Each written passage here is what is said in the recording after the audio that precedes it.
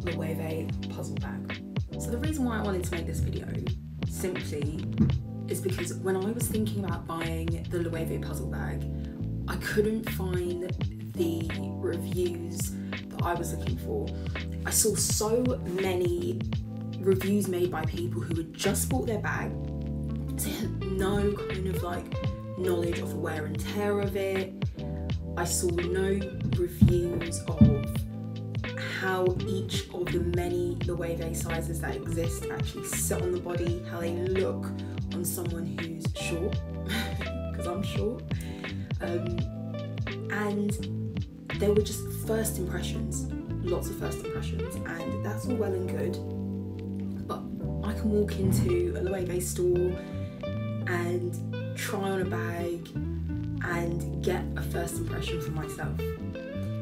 But when you're thinking about putting down some serious money on, let's face it, a very, very fickle item, you need more than just first impressions. You know, it's a lot of money to spend on a bag.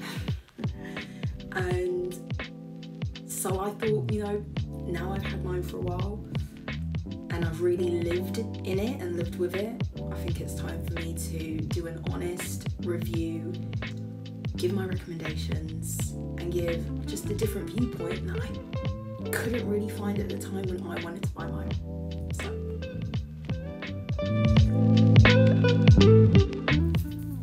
So I want to talk more about styling. I have touched on its overall kind of personality. It's quite casual, it's quite bohemian, and but I also really want to talk about proportions of the bag, because this is something that I really struggled with actually. This was my biggest kind of bugbear about a lot of the reviews that I saw. So I'm 5'2", and I wasn't sure which size to get. Do I get a small? Because small sounds too small to be an everyday bag, or do I go for a medium, which in my mind, in theory, I thought might be more practical. But being 5'2", I'm short, and I'm not particularly big in any way. I didn't want it to look like I was carrying around luggage, you know. I wanted it to be in the middle. A good size to carry all my shit, but nothing that would drown me or look like I'm heading to the airport, you know. So I will insert some pictures of how it looks in proportion to my frame, and hopefully that will actually help you decide which size to go to. If you can go to a Loewe store, by all means go, look in the middle, the mirror, and get the sales associate to bring out different sizes for you. I think that's probably the single most important thing to do when you are spending so much money on a bag and you've only seen it online, or you've only seen it on other people in person or online. Your bag has to complement you. People should see you before they see the bag. It sounds corny, but it's true. So I would encourage you to go to the store. I didn't, because I'm an idiot. But it really worked out in the end. The small size, I think, is the perfect size for me. Yeah,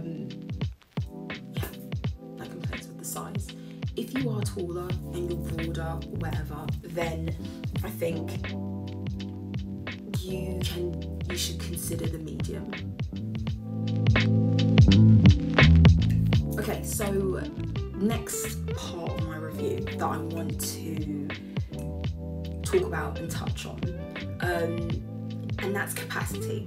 So we've spoken about size on the frame, on the body, and which size is practical for you based on your stature. But obviously you're buying a bag, and the bag has to have use. And what you're able to carry in the bag is really important. I saw a number of reviews of people who were like,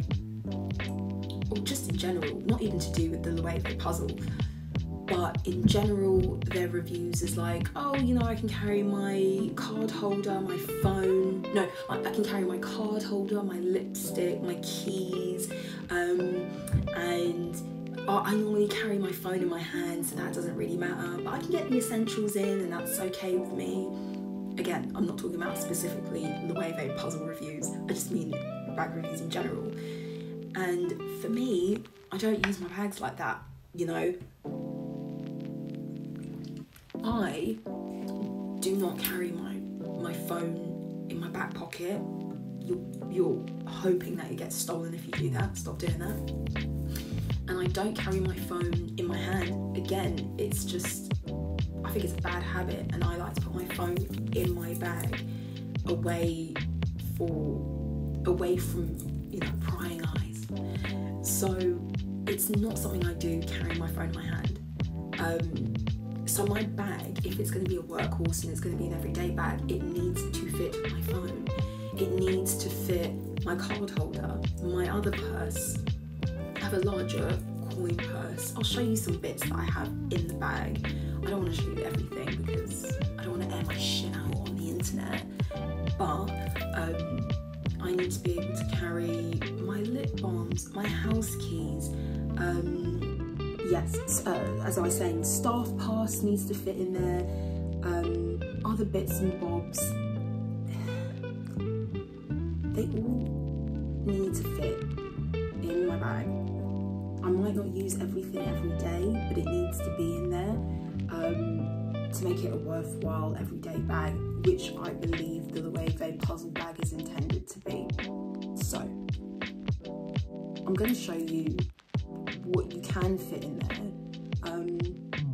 and hopefully that helps you, gives you more of an informed idea of how practical in an everyday instance this bag is.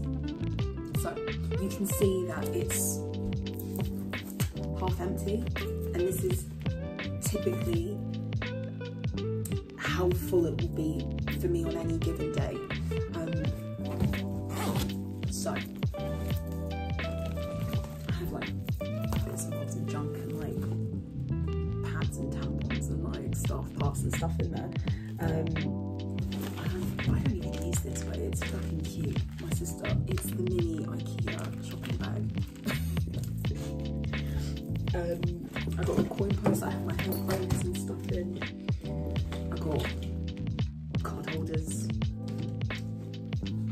I've got a flashlight, you know, because when you're in dark places.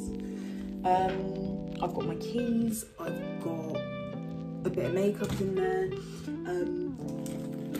Now this back zip I think is really useful and quite important. I use it every day, all the time. You cannot fit like an iPhone in this back pocket, full disclosure. You can't put your phone there, otherwise it will peek out at the top. However, I keep my house keys in there, because when you get to the front door, you don't want to like fumble in your bag looking for your keys. You just need to know where they are, put it in the door and get into your house without the boogeyman behind you waiting for you to get to your door and like fumble for your keys. So your keys are in here, and then I put my lip balms, because it's something you're just gonna like, you don't want to go digging for, you just want to have them there. So that's how I use the bag. And as I said, I don't carry a lot, but there are certain things that are non-negotiables for me, and they have to fit. So, to conclude, do I think the Loewe Puzzle bag is worth it? Is it practical? Is it everything your hopes and dreams and desires are made of? Yes, I do. I think that it's a great purchase, if I'm honest. I don't regret it, and I would buy it over and over and over again, if I'm honest. I think it looks great, it performs great, it's a nice size, this particular size that I got. Yes, Is it a lot of money for a bag? Yeah, it is. And I think that in this day and age, we're very desensitized to the prices of these luxury bags. As long as you're not putting yourself out there financially and you can afford it, then I say get it. Yeah. If you can, look for Loewe Puzzle bags on Vestiaire, on eBay, on consignment websites, different places. If, for example, Net-a-Porter have discounts, Matches, Browns, all of that, just keep an eye out for discounts. I got mine as what I call a push present. No, I did not have a baby, but we bought a house, and as a little pat on my back, congratulations. So that's my overall review of the bag. I really hope it helped. So if you found that helpful, be sure to subscribe. I'm gonna hopefully do some more reviews. Gonna have more videos about home renovations, interior decorating, things like that. And also, if you're into podcasts, particularly fashion podcasts, be sure to subscribe to a podcast that I have with my bestie called Style Over Substance on all the podcast player apps.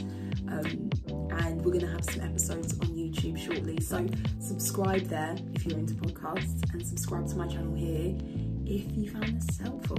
Anyway, thanks babe, bye.